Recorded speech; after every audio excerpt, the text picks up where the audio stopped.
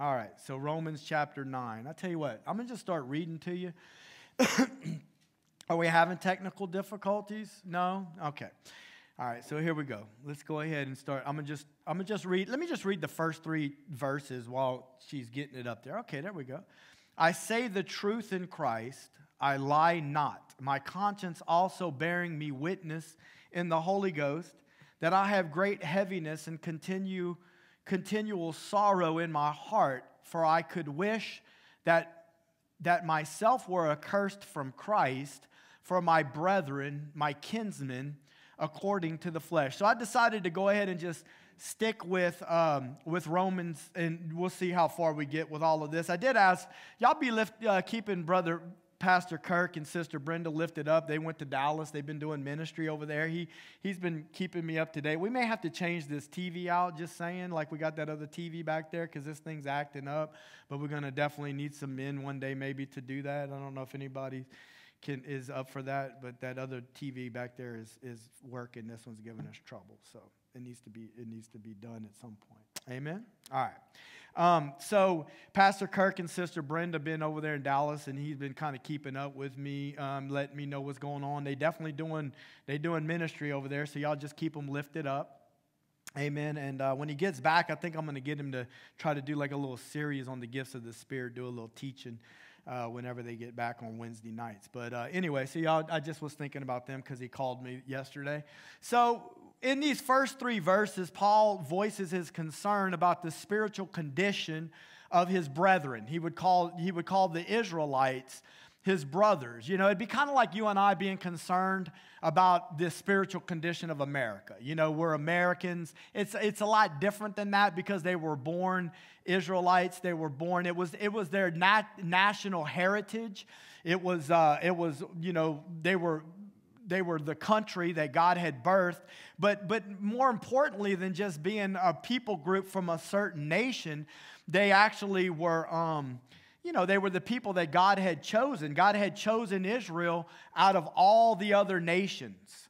Amen. And so Paul is concerned about it, and that's whenever he uses some pretty heavy-duty language whenever he says that he wishes that he himself could be accursed from the Christ. And, you know, we've learned about that. Is that little thing kind of bothering y'all a little bit? It's aggravating. You can turn it off. Sorry, Ailey. You had the right idea.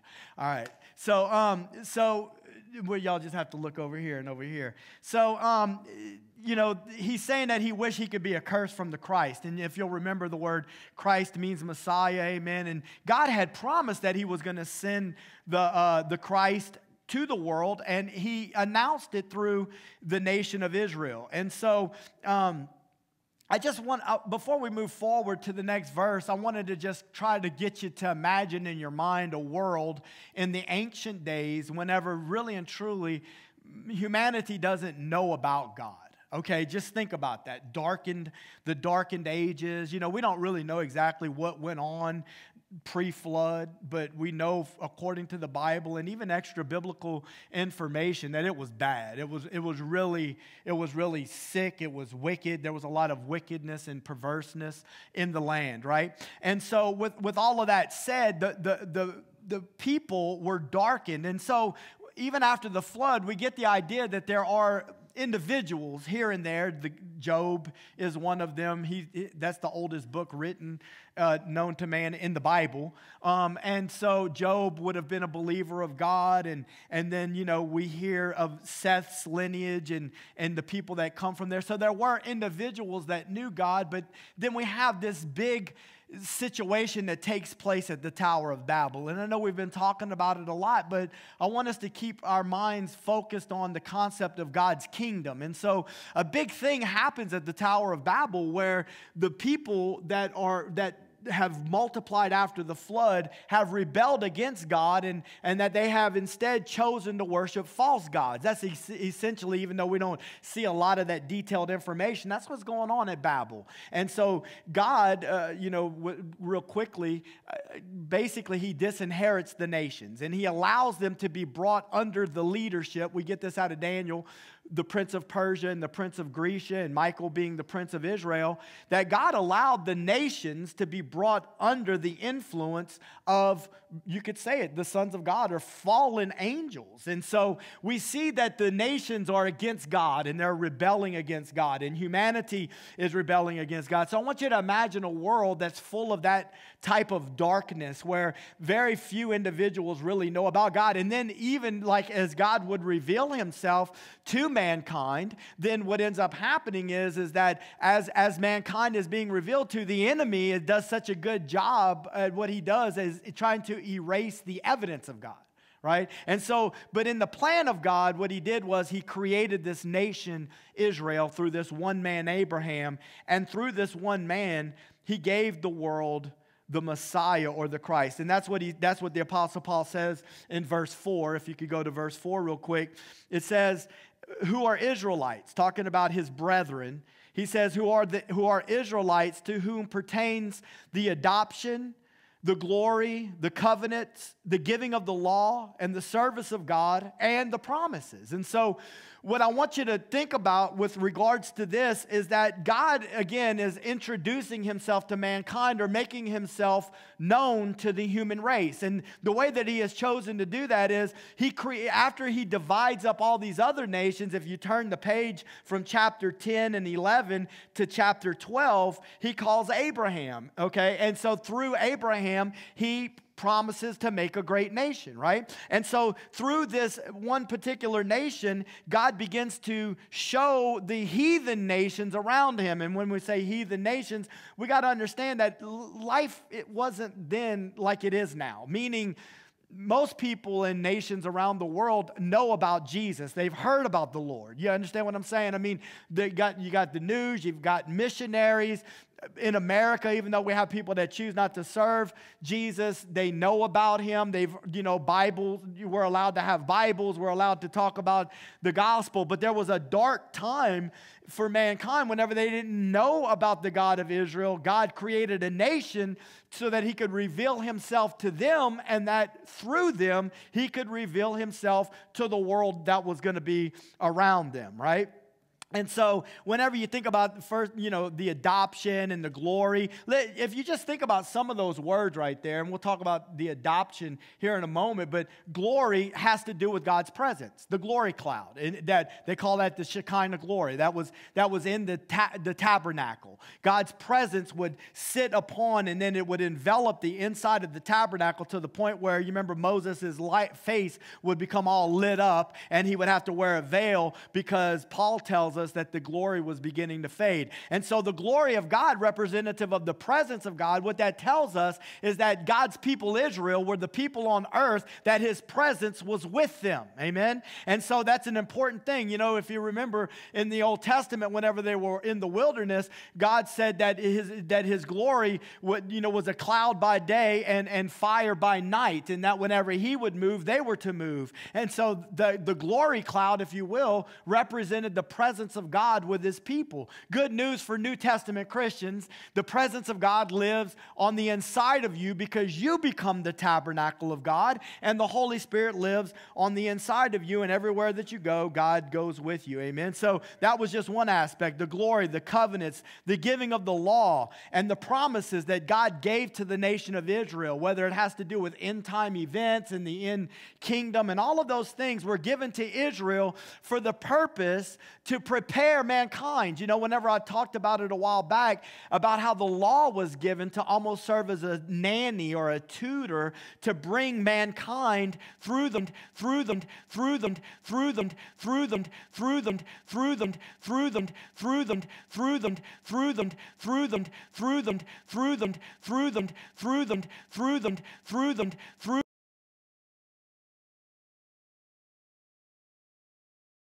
or as a servant to help mankind through the stages of salvation history. During that stage, it was Israel was on the stage, was on the focal point of God, and God gave them the law to bring them through to the next stage and to prepare mankind for the next stage, which was the giving of Jesus as the promised Messiah that God had revealed to Israel for all those thousands of years through the prophets, through the kings, and to prepare them that Jesus was coming. Everything that God did in the Old Testament, a lot of times in other churches, people have a hard time seeing that God was revealing Jesus even in the Old Testament through the sacrificial system, through the candlestick or the menorah, which is the light. Jesus was the light given from God, and Jesus tells you and I that we are the light of the world because his light is transferred to us, and now we illuminate it. We bring glory and illuminate him, and that's God's plan, and we could go on, but the point is that God created this nation and gave them the truth of his work. Amen. And so when it comes to this word adoption, I just wanted to kind of focus on that for a second, because the word in the Greek is neothesia, okay, which means son position or son appointed. So God appointed Israel as his son. Out of all the other nations or people groups on the earth, after he divided the nations according to languages, God didn't choose Syria, God didn't choose Guatemala, God didn't choose Holland, God chose Israel and positioned them as his son. Amen? And so the beauty about a son, though, in the Old Testament and in biblical times is that the son, all sons were able to receive some type of an inheritance. But the firstborn, and I want to point that out too, because Romans 9 starts to talk about that a little bit. The firstborn had the birthright, and the birthright was interconnected to a double portioned blessing, but it also meant that for the firstborn, he was given the authority of his father over the family. Okay, so he would take the authority from his father, and he would provide, whatever needed judicially or economically for the family. It was his responsibility. Okay, and we see that ultimately through Jesus being the firstborn, he fulfills that role as priest and to do the work of his father. And so just real quick, when we understand Old Testament Israel, it's important that we understand that the birthright was a big thing. That they were to respect the birthright because they understood that there was a great blessing. And also the people of Israel, as the days went forward and the years passed by, understood that it was through them that the world was going to be blessed with Messiah. Now, Israel got very confused through the years, and especially during the time frame when Jesus shows up, they're very self-righteous, and they're very concerned about their own selves, right? And that in the midst of all of that, with their own concern, they begin to forget that God in the Old Testament through various prophets also said that he was going to reach out to the Gentiles. And we'll see that in this passage of Scripture. And so they were very focused on themselves, right? So, but God wanted his people to be focused on him. And he wanted, that's why every woman, y'all have heard me talk about this before, it was a big deal to be able to have a child, and especially to have a male child, because they expected that Messiah was going to come. They didn't necessarily know exactly what Messiah was going to all entail. Like many times, by the time Jesus shows up, they think, oh, he's just the king that's going to deliver us from Rome, because they knew Messiah would come from David. Okay, but yet at the same time, David had said in Psalm 22 that he would be pierced.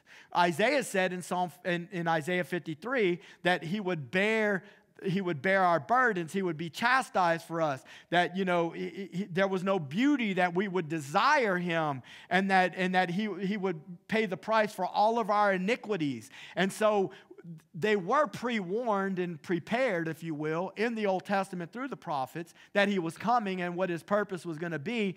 But it seems as though they never put two and two together to understand, that Jesus was going to be the Messiah, and they end up rejecting him in the end whenever all of that is said and done. But so that's why Paul is saying, I would rather be accursed for my own brethren.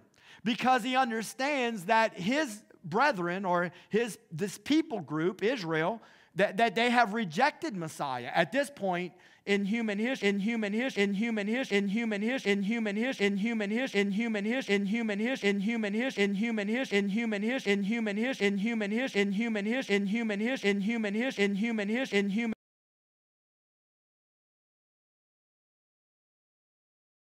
Revelation by this point that what Jesus did at the cross doesn't just save you, so he's also put together that he's our Passover lamb. He's made all these connections, and in his own personal life, he's come to the realization that what Jesus did at the cross will also set you free from the bondage of sin. In addition to that, also your relationship with Jesus brings you out from under the dominion of the law, and you no longer have to live under the dominion of the law, and that instead there's great grace and mercy available to the people of God. And he's concerned about his brethren in the flesh, he would call them, because they've rejected and that they don't know. Now, listen, you got to understand the first church, the first converts were Jews. Right? And many Jews were converted then, and many Jews are being converted now. But we got to understand that if a Jew has not received Christ today, he's no different than a pagan. Yeah. He's no different than a pagan in God's eyes. In God's eyes, the Jewish people as a nation have rejected Jesus. Now, that'll make some people want to throw dust in the air. Because probably some of y'all, maybe your grandma or somebody you know, is giving money over there to bring the Jews back from Europe over there to Israel. And I'm sorry, I just don't see where that's beneficial. Now, if you're going to pay a preacher to minister to Jews, make sure he's a preacher that's reaching them with the gospel of Jesus Christ, because they must be saved. Paul taught us that in the book of Ephesians, that he took two people and he made them one. Amen? And so the Jews have to come in the same way. They have to come in through the shed blood of Jesus Christ. But at that point, they had rejected, and that's what his concern is regarding the people. You can go ahead and go to verse 5. And so he goes on to say that. He says, whose are the fathers? Because he was just talking about Israel, and he was talking about the covenant, the adoption, right? We talked about adoption means a son that's been appointed or been positioned. Amen? And then he goes on to say this, whose are the fathers, and of whom, as concerning the flesh, Christ came, who is over all, God blessed forever. Amen. And so when he says that, he's connecting it back to the promises, and he's saying the promises belong to the fathers. And you know who the fathers are, just in case some of you may know. You might want to shout something out like here, like a little Bible study. You want to give me a little word? Who you think the fathers are? Huh? Lip it again? Thank you. That's exactly who it is. The patriarchal fathers. Abraham, Isaac, and Jacob.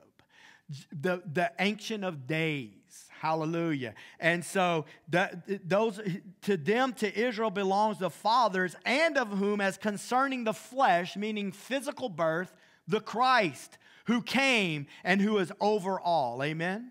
So, again, I actually had it in my notes, but Brendan told us for us, so I don't have to repeat it again. Well, let me just say it one more time. Abraham, Isaac, and Jacob, the patriarchal fathers. Because, you see, that's the first ones that God gave the promise to. Again, I want you to remind yourself of a world that is void of understanding God, other than a few individuals here and there. You and I sit back in the luxury to not just know God, but to know God at a deeper level, to know God and even the intricate works of how the gospel works, because we've been sitting in this church for God knows how long, some of us for quite some time, and we've been, I hate to say it, but I think sometimes we might be spoiled. You may not agree with that, but our access to the gospel, we sometimes I think we're spoiled, and so anyway, that's just another story for another time. But I know that I'm grateful to have been exposed to the truth of this word. Amen. So in Romans chapter 6 and 7, it says, not as though the word of God has taken none effect, for they are not all Israel which are Israel. Look at that. Isn't that something right there? They are not all Israel which is Israel. I'm over here highlighting my text thinking y'all can see it. For they are not all Israel which are Israel. Neither, because they are the seed of Abraham, are they all children. But look at this. In Isaac shall your seed be called. One time I was witnessing, and I've shared this before, to a Muslim man. I had already witnessed to his wife, and he was in the clinic, and I was talking to him about, I found out that their people harvest olives on the Mount of Olives. So that's how the story starts. And it's amazing though, when I talk to a lot of these people, everybody harvests olives on the Mount of Olives. But anyway, at least that's what it seems like. And so as I'm talking to this fella, I asked him, I said, well, wait, do y'all read the Old Testament? Do y'all read the Torah? And they claim they do. I don't know. I've never read the Quran. I don't really care to endeavor to do that. But he said that he claimed that they do, that they part of their scriptures contain the Old Testament scriptures, but they don't seem to know a whole lot about that. I would really like to meet a Muslim one day that knows a lot, so that I could really, but I haven't met that person yet. I know that they're out there, but I haven't met them yet. But anyway, he says, and so I said, well, did you not read in the book of Genesis that right here, God said Isaac will be the seed, not Ishmael? And so that poses a problem. Now, I don't know if they did a little switcheroo and put the name Ishmael there instead of Isaac, and then that takes all the confusion out, just like the Jehovah's Witnesses changed the word worship to obeisance in Hebrews, I think it's chapter 1, verse 5, to take away the deity of Christ, because we know that you can't worship an angel, and they believe that, he's an angel, all this kind of stuff. So that would be a quick switcheroo that would make things easy, but this is what the Scripture says. The Scripture says this, that it's not that the Word of God is taking none effect, but listen, they need to understand not all of Israel that calls itself Israel is Israel. Amen. And can I just say this? Not all that calls itself Christian is Christian. And I'm not, listen, I'm not the Holy Spirit. Let me use proper grammar. I'm not the Holy Spirit. It's not my job to judge who's in and who's out. I just know this, that when you're in, amen, then the Holy Spirit lives in you, then you're saved, amen. But I do know that there's a work on the earth to bring false doctrine and to bring lies to confuse people. And many people that believe that they could be saved, or do they even think that they're saved? Because in many churches in America today, somebody texted me just the other day, what about the preachers that aren't even preaching on sin? And never even mention that whenever you get ready to that you're going to get saved, that you have to also repent of your sin. And so there's a false doctrine out there, there's false teaching out there, and the concerns that I have is that maybe many people aren't even really saved, right? And so we call them the church, but are they really the church? And again, it's not my job to decide who's in or who's out, but that's a problem that we're facing in America, and you and I need to understand that. That there's this whole seeker-sensitive movement, and you already probably know about that, but not everybody that calls itself Christian is Christian. Just like not everybody, and this is an interesting little shift of gears that Paul's pulling on us right here. Not everybody that calls itself Israel is Israel, right? And what he's talking about is that he's talking about a true Israelite. Initially, when Paul's talking about this, the argument surrounds the thought of physical versus a spiritual birth. Because, again, and I got some scriptures that we'll kind of go into, but, he says, in Isaac shall your seed be called. But so while it starts off as a physical versus a spiritual birth thing, that's what Paul's talking about, before it's over with, it transitions to faith versus flesh. Okay? Look at John chapter 8. Can you turn with me up there on the screen or in your Bibles to John chapter 8, verse 39. Because I want to talk to you about Abraham and about what it means to be a child of Abraham, or what it means to be a true Israelite, at least from the perspective of what Paul is talking about. See, Paul's not talking about, he's not even talking to, somebody might have showed up in the crowd. I don't think it happened. Hey, I was born, I'm a Jew. But that's not really what he's talking about. The question is, are you born again as a believer? That's what he's really talking about. And so they answered, some of the Jews that were around Jesus, they answered and said unto him, talking about Jesus, they said to Jesus, Abraham is our father. Jesus says unto them, if you were Abraham's children, you would do the works of Abraham.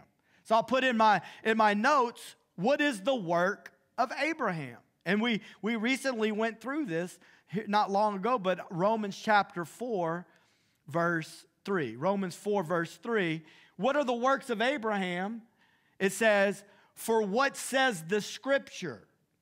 Abraham believed God, and it was counted unto him for righteousness. Amen? The point that I want you to see there, if we could highlight it, I'd ask her to highlight it. Abraham believed God. So what is the work of Abraham? To believe God. Amen? So that was Romans chapter 4, verse 3. Abraham believed God, and it was accounted unto him as righteousness. Now we're going to go back to John. We'll go to John chapter 6, and John 6, verse 28. We're going to read 28 and 29. So John 6, 28. Then said they unto him, what shall we do that we might work the works of God? You see, listen, I already told you that it's a transition between, is it a physical birth versus a spiritual birth? Is it flesh versus faith? Is it works versus faith?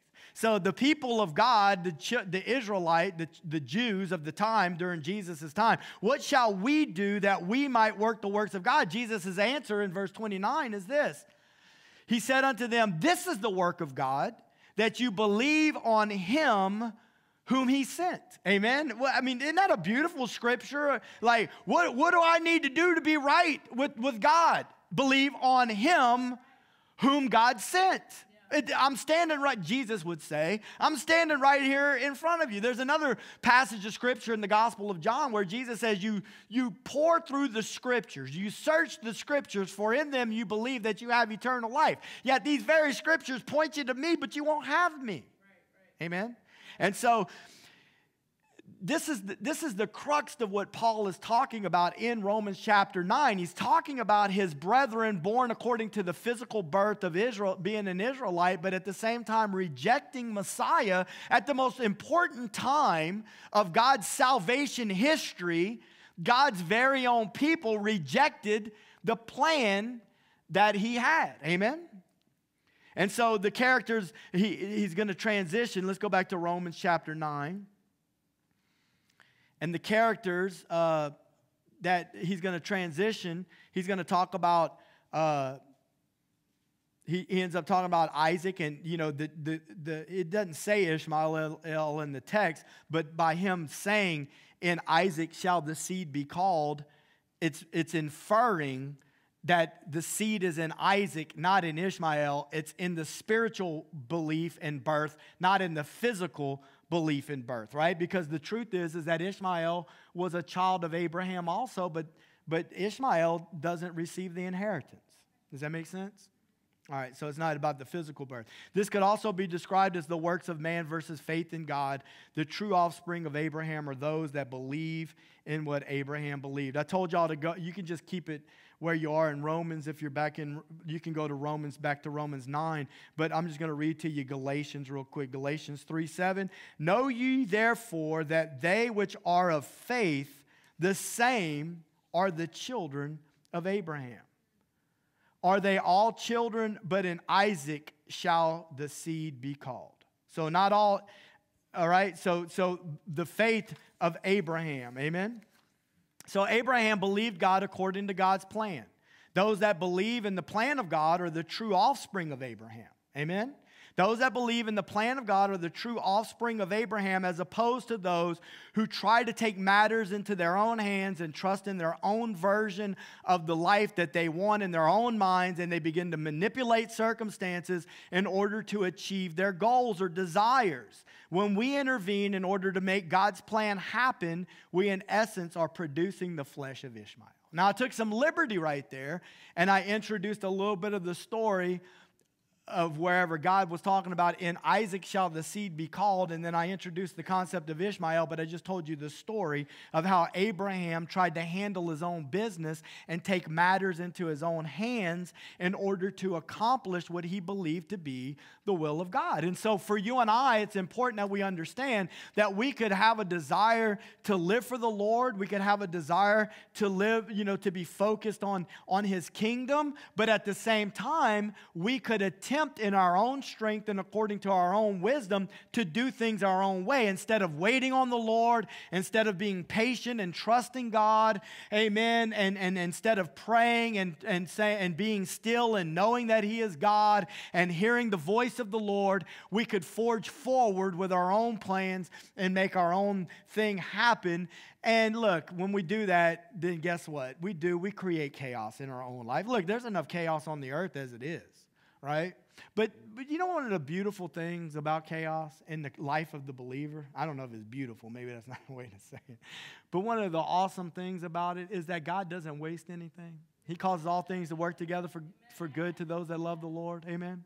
And so even though we may have gone down the wrong path, opened up some wrong doors, and allowed some wrong things up in our heart and in our life, and chaos abounds and it causes frustration and irritation, God's not going to waste it. We just got to hold on to the Lord and continue to trust. Amen.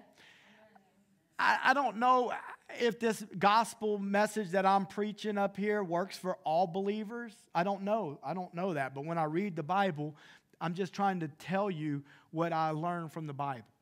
And it's not always an easy thing because we live in a real world. What I mean is that there's real life circumstances that are taking place. People have financial things that they deal with. And then they come up with plans on how to fix their financial situations. People are lonely, and they come up with plans to try to fix, what I'm saying, their loneliness, and they whatever the case. But what God and another thing that's sad. Let me just say this. Another thing that's sad is a lot of times we don't even understand these things until we start to become a little more mature in the faith. So it's got to be truthful. It's kind of like. Almost, I don't want to say impossible, but it's more likely that a believer, especially if he's a new believer, is going to make decisions that are more flesh than they are faith. And sometimes the decisions that we make are longer-term situations than some things that we do. Like if I buy a new car and I got a note that I can't really afford, that's one thing. But then there's it can be bad enough. It can mess up your credit. Then you want to get a house and you can't get a house because you messed up your credit, and now you got to keep living in this slumlord's apartment. I don't know. I'm just making up stuff. But I'm just trying to say there's bigger decisions than that have to be made. And many times we're just kind of like forging forward with trying to, what I'm saying, doing it our own way is the main point I'm trying to make. So if you go to verses 9 through 11, Romans chapter 9, verses 9 through 11. For this is the word of promise. At this time will I come, and Sarah shall have a son. So I want you to see that this is the whole time. Look, if we went back in Genesis and we found this spot, this is when Abraham's like, oh, that you would bless Ishmael. And the Lord's saying, the seed is in Isaac. And around this time, Sarah's going to be with child. And then you remember Sarah was listening behind the tent, busted out laughing. Like, how am I going to have a kid, man? Come on. I'm 90, Abraham's 99. We're past the years. The point is that God was going to do a supernatural work. God doesn't want man's hands involved in his work. Amen? He doesn't want it to be confusing. He wants us to know when it's him, and he wants us to know when it's us. Abraham had already produced Ishmael. God said, no, I'm going to produce something supernatural. Amen? And then it goes on to say in verse 10, Romans 9:10, not only this, but also when Rebekah had conceived by one, even by our father Isaac. Okay, going into verse 11. So you remember, so Sarah was Abraham's wife. Rebekah was Isaac's wife. Isaac fathered Esau first, was the firstborn, and Jacob. So a set of twins. Y'all remember that story? That they were twins and they wrestled in her womb. You remember that? And that Jacob, they say when Esau came out, the Bible says Jacob had a hold of his heel. Because he was like, no, I want to be first. And it was a foreshadowing of how he was going to handle his business as his life went forward, right? So the children not even being born yet, neither having done any good or evil, that the purpose of God according to election. I want you to see that word right there because we're going to talk about that word election here in a moment, that might stand not of works, but of him that calls. So again, Jesus had said it before, no man comes unto the Father but by me. And he says, no man comes unto me unless the Father first calls him. So there has to be a calling that goes forth, and then the person that responds is the one that ends up being a true follower of God, a true Israelite according to faith, a true believer. Amen. When they hear the calling, they respond. And that's really what makes you and I different if we're born again tonight than, say, like a person that doesn't know the Lord. The difference between you and I tonight is not because, oh, I'm saved and you're not. It's not because I know more about the Bible. It's not because I'm more spiritual. Yeah, it's because we're born again and the Spirit of God lives on the inside of us, as opposed to other people that are out there. The Spirit of God doesn't live in them and they're not serving the Lord, right? So God's election for choosing the fruit of Sarah's offspring was based on a supernatural birth that would foreshadow the birth of Jesus. So what I'm trying to back up just a second, and I want to make a point. We're talking about election now. We're talking about true Israel. We're talking about who a believer is and who a believer is not. He uses Sarah as an example. Sarah is an example of a person that believed God according to the supernatural. Specifically, Sarah is a person that believed God according to a supernatural birth. God's plan involved a supernatural birth. So God's plan of election includes those that are willing to believe in a supernatural birth. Now, the second example is Esau.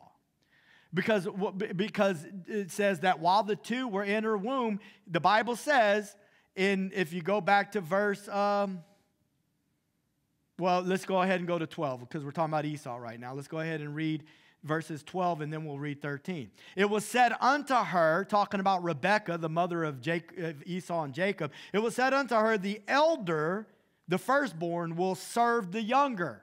Okay, as it is written, Jacob have I loved, but Esau have I hated. So the question is that if you've ever thought about the Bible before, it's like, well, golly, God, why do you want to hate someone before they've even done anything wrong? And there's even another scripture in the Bible that talks about that. For God hated Esau before they had even done anything. So why would God, first of all, why would God hate anybody to begin with? Secondly, why? Because what we learn about the life of Esau, and I mean, I've preached on this many a time, but the word Esau actually is connected. You know, later on, they named the nation that Esau founded Edom. Okay, we talked about that Wednesday night. Edom is the same variant of the word Adam. Okay, you know what Adam means? Red. Because Adam came from the red clay of the earth. So the color red is interconnected to that which is earthly. The Bible says Esau came out all red and hairy. Esau was red, he was hairy, his name meant red, and he sold his birthright to his brother Jacob for a pot of red stew. So basically what the Bible is instructing us on Esau is that he was connected to this earth, and that's what he was concerned about, the things of the earth. The Bible says that right here in verse, in another scripture, it says it in Genesis 25:34. We don't have to turn there, but it says that Esau despised his birthright. God in his foreknowledge knew in advance that Esau was going to despise his birthright. God in his foreknowledge knew that Naya was going to accept Jesus and that would have an impact on her other siblings. He knew that Mike would accept Jesus. He knew that Robert would accept Jesus. God in his foreknowledge knew everybody in this room that was going to accept Jesus. And he also knew those that wouldn't accept Jesus. Now, the Baptists take a hardline stance, and they will say that's what election means. Some are going to receive Jesus. Some are going to reject Jesus. And so they call that's what they call the election. And that's what they call the concept of predestination. And so they'll say basically that God has already chosen in advance who's coming in and who's staying out. And I'm just saying, like, first of all, that don't even sound right. Okay. I mean, if it is right, I want to know, but it doesn't sound right. Because if it doesn't, so many times what ends up happening is, oh, well, whoever, it's just God's will be done, God's sovereign, just let God do his thing. But no, he called you to take the seed of the gospel, amen, and to let the light of Christ shine out of you into other people's lives. And so, now maybe we could still say this. Yeah, but that still doesn't mean that God hasn't already picked them in advance and that he doesn't let us know what it is he's doing, and he just wants us to do our part. I'm all about that, but guess what? The election is not in the individual. See, so God can foreknow something, but it doesn't necessarily mean that he predestinated it, meaning that he already in advance said, this is how it's going to be. Jacob will receive me, Esau will not, therefore I hate Esau. Instead, what it means is that God in his foreknowledge knew that Esau was going to despise his own birthright. You know what that describes? Listen to me. This describes a person who is of the earth. This describes a person who could care less about the things of God. This describes a person that has rejected the gospel of Jesus Christ. They were given the opportunity. Esau represents all those that are of the world, that refuse to come the way that God has provided, and instead they're worried about their material possessions. And in Esau's case, I'm famished. My belly is growling. Give me some of that lentil stew, and you can have my birthright. Who cares about the birthright? But you know what's interesting is that he sold the birthright, but then also Jacob wanted to bless him, but with the birthright had a double portion of an inheritance. He didn't even care about that. Again, I want you to be reminded of the importance of the birthright, because that was interconnected to the authority that was given to the family, which is a type of Jesus being given the authority from his father to be able to rule over. And in the nation of those early stages, the fathers, like Brendan said, Abraham, Isaac, and Jacob, okay, that God in the early stages of this beautiful plan for salvation history was already calling on people to believe him by faith.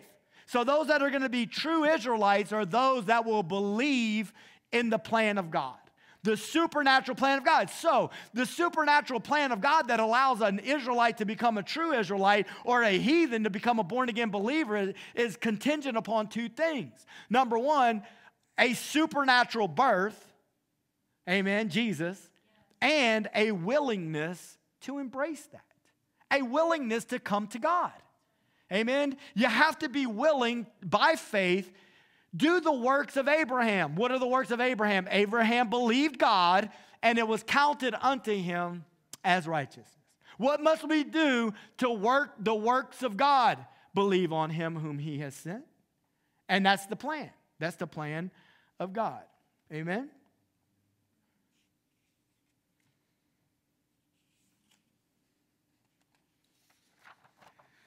So Jacob is a type of the Spirit. Now listen, that doesn't mean Jacob did everything right. We know Jacob had a lot of failures in his personal life, but in the end, look, Jacob is the one that laid his head on that pillow of a rock at Bethel. And God spoke to him. And even though Jacob tried to take matters into his own hands on more than one occasion, when it's all said and done, Jacob served the Lord. He walked after God. Amen? And God used him mightily. So Jacob is painted in the true light of true believers, far from perfect, but because he contributed his shares of failures, but in the end he was concerned about God's plan. Amen? All right. So the election again proceeds like I already told you. God calls his people towards his supernatural plan. Man responds by faith. So that is really the election, my friend. It's not, I know I've probably said it before, but people say, any, mini, miny, mo, catch a sinner by the toe. It's not that. The plan of God, the election of God, is those that respond to God's plan through faith. Does that make sense? I hope it does. Let me say it again. Let me say this, and let me draw a little picture because maybe that'll help. The plan of God, the election of God, is those that choose to believe God according to his plan. So let's see like this. Let's see if it works like this. I don't know how to draw an earth too well. If I had a picture, I would show you, but let's just act like this is America, something like that. I know it don't look nothing like that. And then this is Mexico down here, South America, and I don't know, maybe, who knows what's over there. But you get the point. This is the earth, okay? You get the point? And look, on the earth, what we got? We got a whole bunch of people, right? And then we got a plan. The plan of God. This is the crown of thorns. He broke the curse. Amen? From the ground will grow thorn and thistle. And so he got a crown of thorns on his head. He broke the curse. He died on the cross. And so now, so God would say, maybe in his mind, it would be something like this. This is the election. Okay? Does that make sense? In my foreknowledge, I know that I have a specific plan.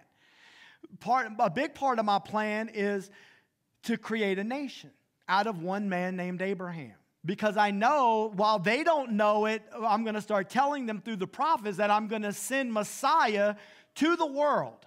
And he says it in some of the other Old Testaments that I'm going to call those people that were not my people. And I will call those that were not my beloved. And so God always had a plan that he was going to bring the Gentiles in. Okay, and now we can look backwards. You and I have the luxury and seeing this is how God did it. He did it through Jesus. And Jesus first went to the house of Israel. But Israel rejected. And so therefore God made the Apostle Paul the apostle to the Gentiles. Amen? And so what I'm trying to say though is this. Is that God up here, he's calling. He's calling mankind on the earth. And so God in his foreknowledge says, this is my election.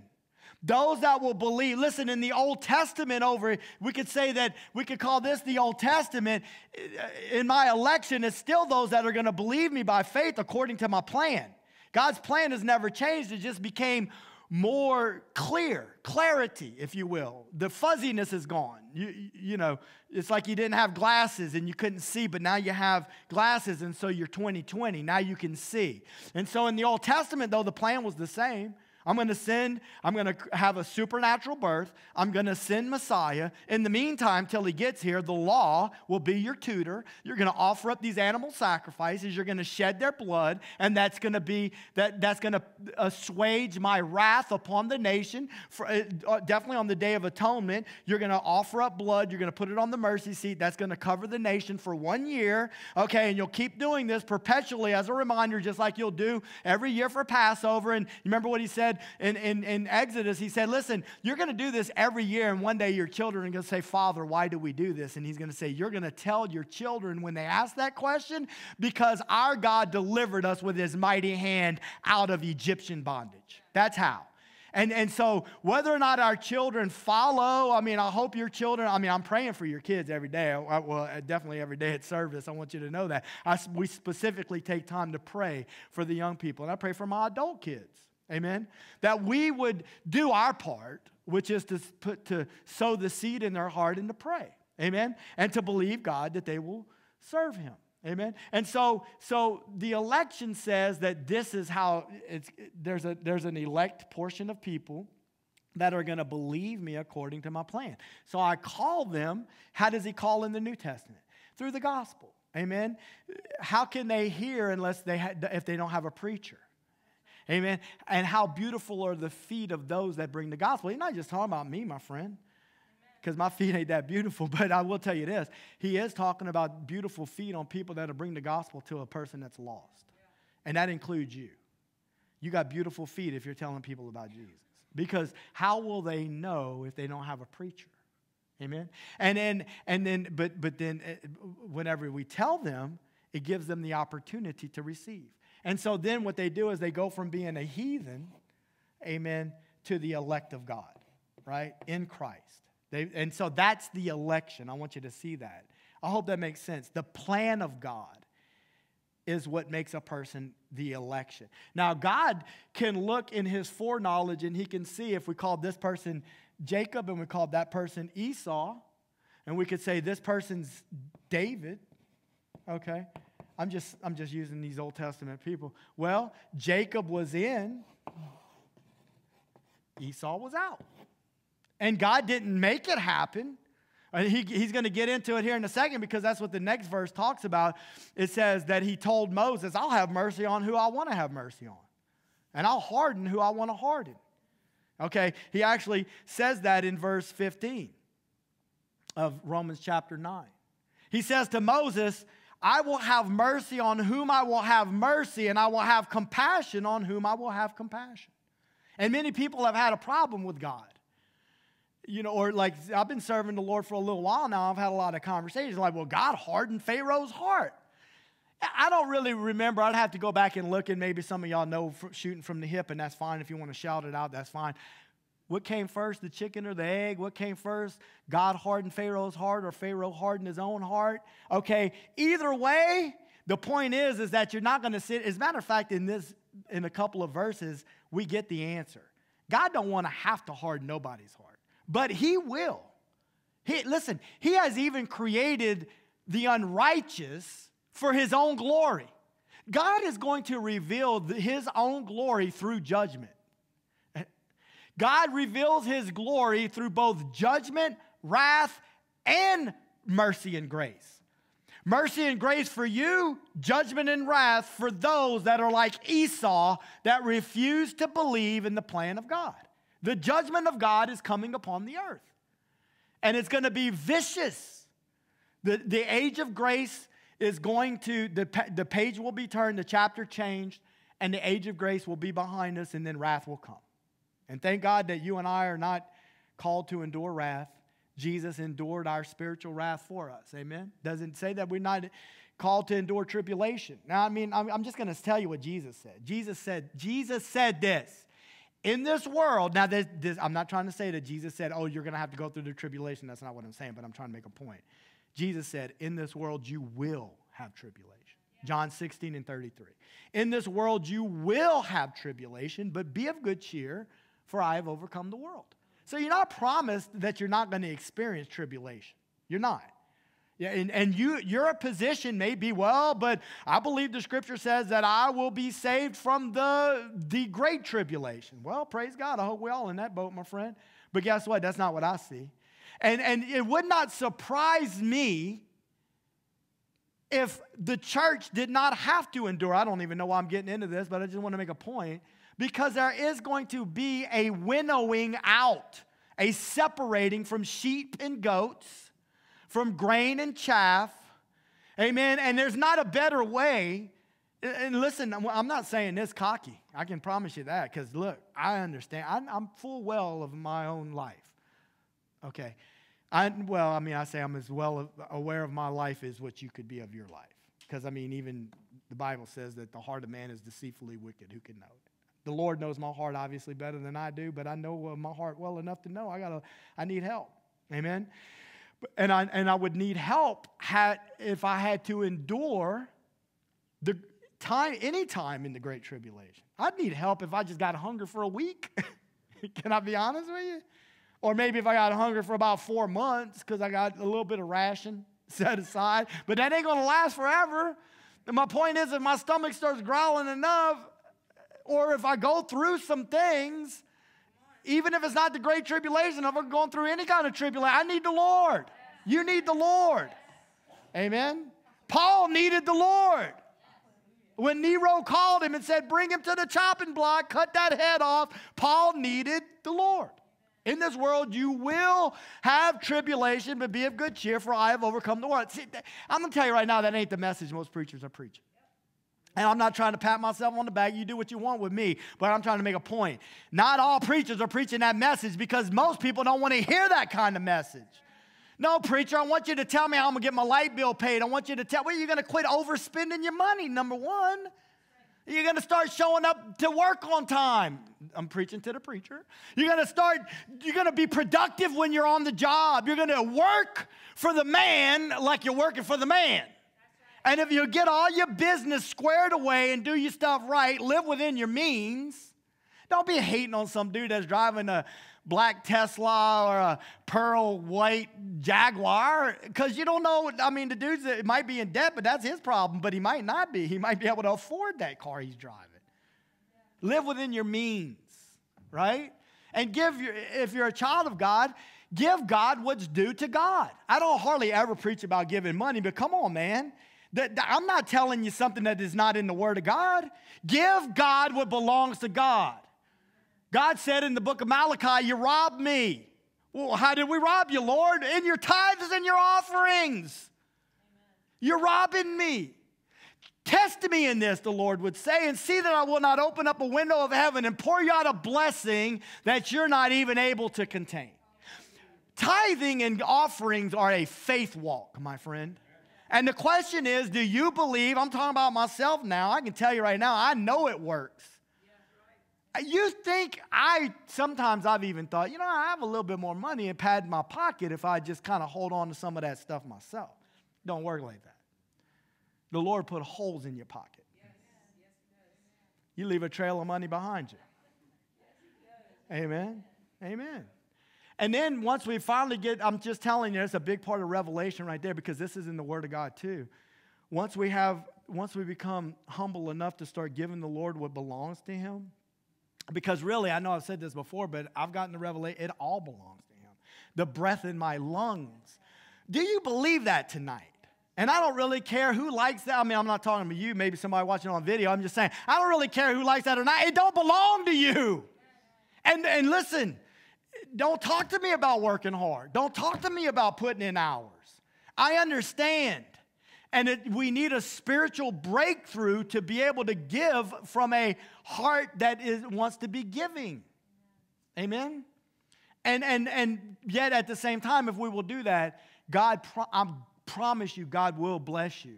It may not be like what the Word of Faith preacher talks about. Sow your $1,000 seed and reap your 1,000% harvest or whatever. And we still got people waiting to get $1 million check in the mailbox. It ain't coming, dude. That's greed. I'm not saying nobody's ever going to get $1 million check, but the person that's getting rich is the preacher with the jet, okay, on that deal. Anyway, let me move on.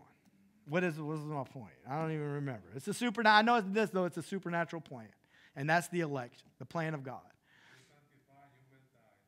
Huh?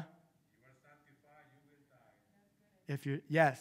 Thank you, brother. That's good. Let Gowdy preach it real quick. You need a microphone, brother? If you're sanctified, you will tithe. If you're being sanctified, you will tithe. Amen.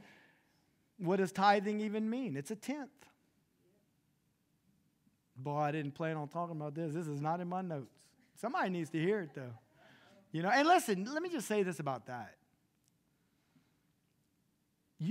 While I'm going to tell you what the Bible says, it's still, I'm not over here preaching this in such a way to demand that you pay your tithes. That'd be the most ridiculous thing ever known to man. Although, I have told y'all stories before about how one dude that I know said that the preacher knocked on his door one day and wanted to see his W-2 form. You will not have to worry about me doing that. That's somebody in town. I will not knock on your door to see your W-2 form, because it's none of my business. And to be perfectly honest with you, I got enough things to deal with on my own that I don't need to know whether or not you being faithful and you're giving to the Lord. That's between you and Jesus. But you will find out your own way, one way or another. Now, at the same time, is it possible that you could have somebody in the church that doesn't have the revelation to pay tithes, but yet at the same time they're really good with their money and things like that, and that they don't have holes in their pocket? Look, anything's possible. But sometimes giving money to the kingdom is not all about a financial blessing. I think it was Naya and I talking about a week ago, and I was sharing with her, whenever I got the inheritance from my dad. Now, you could say, well, it doesn't look like you got an inheritance. Okay, well, that's because I didn't spend the other 90% right, okay? But I was struggling with this chunk of money. Like, this ain't really like earning. I don't really have to pay a tithe on this. This is more like something that my daddy gave me through an inheritance. So anyway, long story short, I went back and forth, and then finally I just said, you know what? I'm really getting blessed through Sun Life Radio. I'm just going to go ahead and bite the bullet, and I'm going to stroke this check. So I wrote a $16,000 check, and I sent it in. I didn't even get one of the books that I ordered, but that's okay. But so I sent in the check, and I'm telling you, I was telling Naya the next day, I'm not trying to tell you that you can buy spiritual wisdom. You can't. I'm not trying to tell you that you can buy favor from God. No, you can't. I'm not trying to tell you that if you send a $16,000 check, you're going to get a 100% return and you're going to end up with 1.6. That's not what I'm trying to say, because that wouldn't be true. But what I am trying to tell you is that after I sent that check, and now I didn't, look, the first check, big check I ever wrote was $1,000.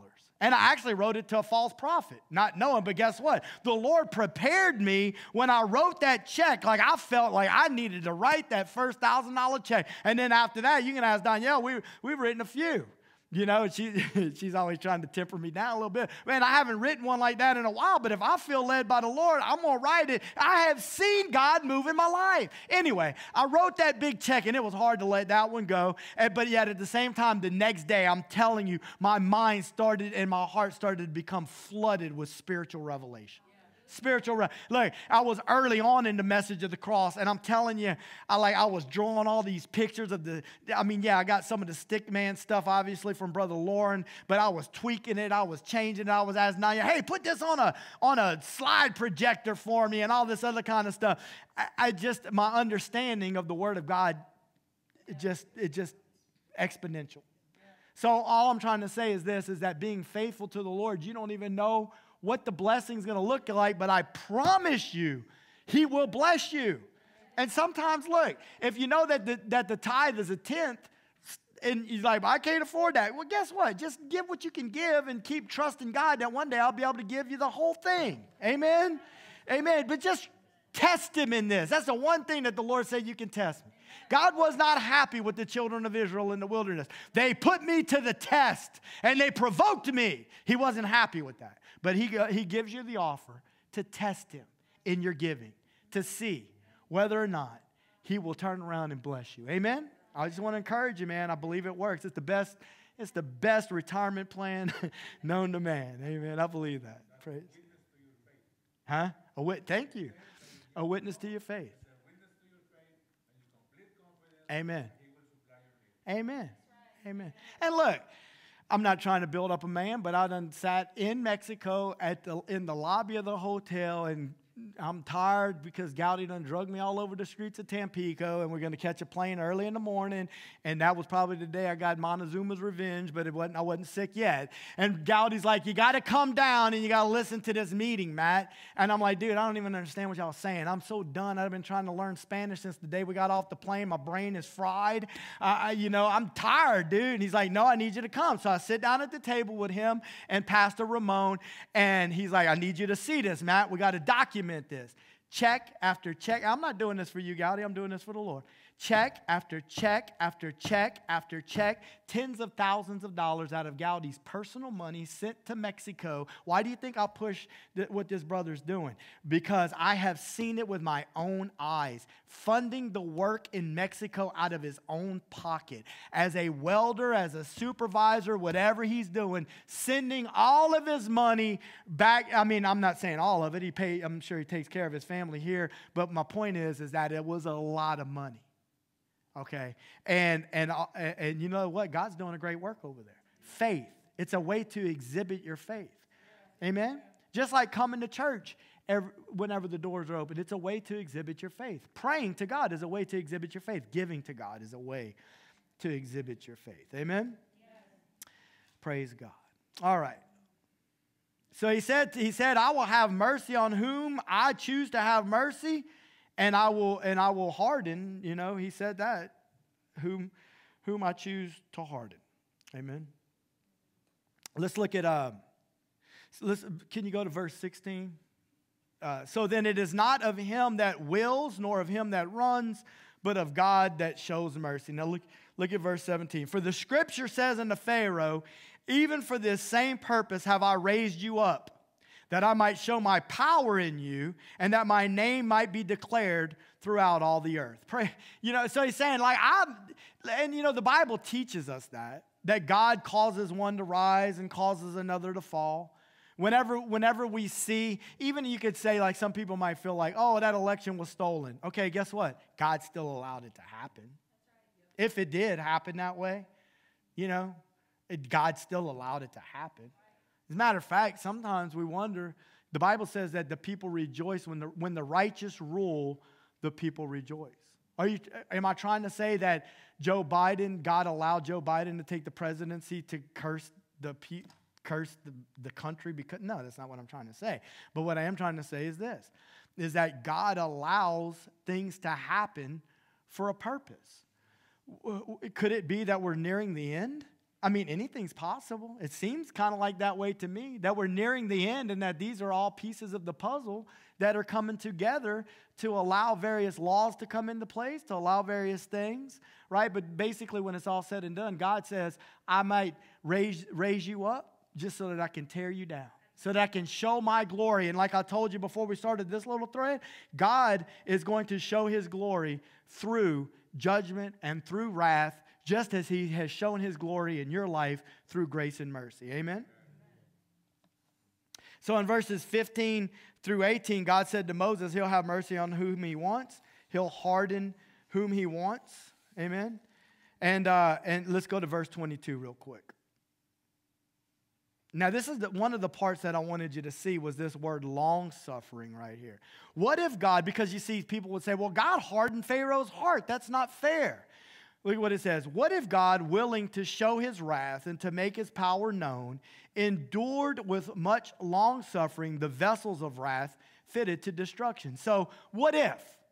Yes, God allowed Pharaoh to be risen up for the purpose to show his glory by tearing him down. But what if, before God did that, he endured with great long-suffering? As a matter of fact, I don't even know if there's a what if here. How many times did God send Moses to go talk to Pharaoh? Let my people go. Let them go, Pharaoh. And then I'm going to show you what's going to happen if you refuse. And I know some of those, there's the going back and forth. Pharaoh hardens his heart. God hardens Pharaoh's heart. But the point is that God is long-suffering. He has patience with people in his relationships. He doesn't just destroy someone. Aren't you glad that God's been long-suffering with you? Amen. Now, don't you think that as a believer that we should be able to let go of our little bitterness towards other people? No, I mean, really. I mean, how many Christians do you think live in a prison because they have bitterness and anger toward, because they can't forgive. Well, how are you going to be forgiven if you can't forgive somebody? Right? All right. So verse 23, actually, you can go to verse 24. Even us whom he has called, not only of the Jews, but also of the Gentiles. And then in 25, as he also in OC, which is a King James way to say Hosea, I will call them my people, which were not my people, and her beloved, which was not my beloved. Verse 27. Isaiah also cries concerning Israel. Through the number of the children of Israel be as this, though the number of the children of Israel be as the sand of the sea, a remnant shall be saved. See, he's still like, the main thought still has to do with all that calls itself Israel is not Israel. Those people that were not my people, I said they were going to be my people. Those people that were not my beloved, I said they were going to be my beloved. How you got to believe like the belief of Abraham. What did Abraham believe? Abraham believed God and it was counted to him as righteousness. So this is the plan of God. For he, verse, and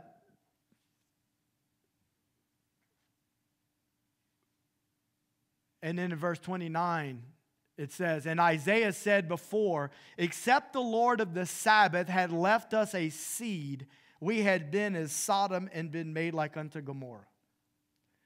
So basically the Apostle Paul is saying, we think so highly of ourselves as the people of God, yet we rejected Messiah whom he sent. And if we're really honest with one another, had the Lord not been merciful to us, we would have all been wiped out just like Sodom and Gomorrah. And then I'm going to just kind of close with this. the last three verses. What shall we say then? That the Gentiles which followed not after righteousness. Like talking about in the Old Testament, those Gentile nations that didn't know God. They served pagan gods, right? That's how we started this lesson tonight. That at Babel, they served pagan gods. And then they were split up and they continued to serve pagan gods.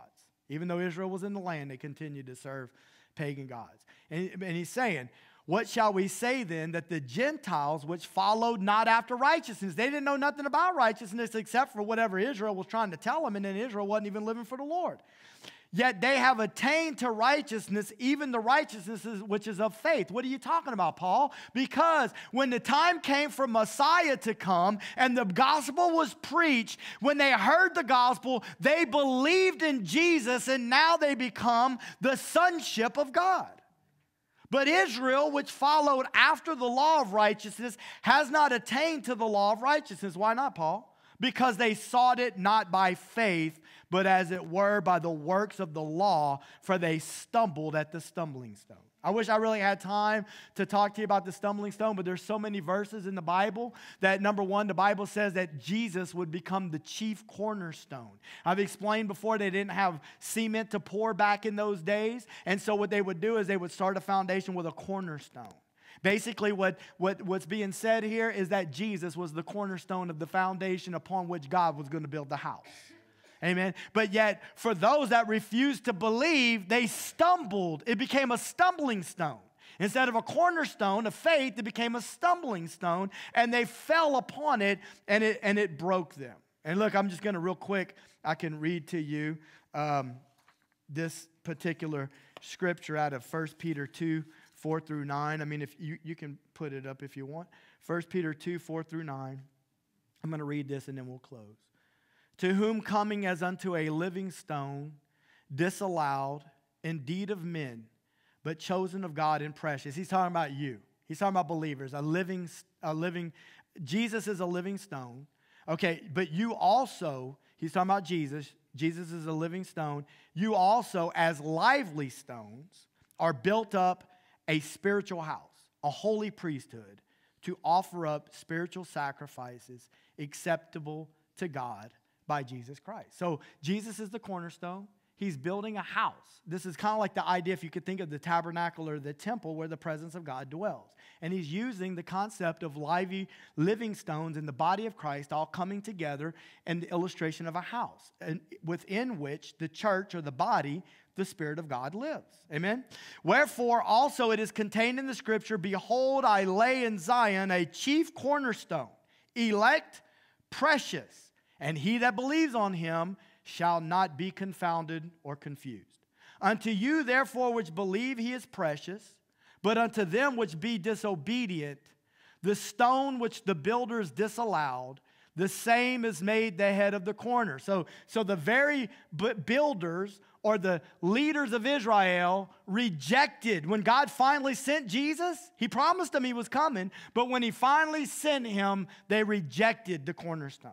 And became a stone of stumbling and a rock of offense, even to them which stumble at the word, being disobedient, whereunto also they were appointed. Those that reject the gospel were appointed unto this wrath. But you, he's talking about you now, the church, the living, lively stones being built, right? He says, you are a chosen generation, a royal priesthood, a holy nation, a peculiar people, that you should show forth the praises of him who called you out of darkness into his marvelous light. Are you not excited, amen, tonight that God called you out of darkness, amen, and into the marvelous light? Father, we thank you, Lord, for your precious word that tells us about your precious Son. Holy Spirit, I pray that you would help us, Lord God, to stay focused on you and not this crazy world around us, and help us, Lord, to be used by you to share the light of Jesus with this lost and darkened world. In Jesus' name we pray. Amen. Hallelujah.